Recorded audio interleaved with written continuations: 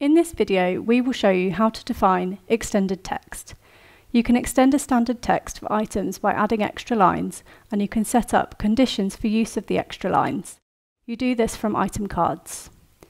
To define extended text for an item description, open the card for an item that you want to add extended text to, and then choose the extended text action.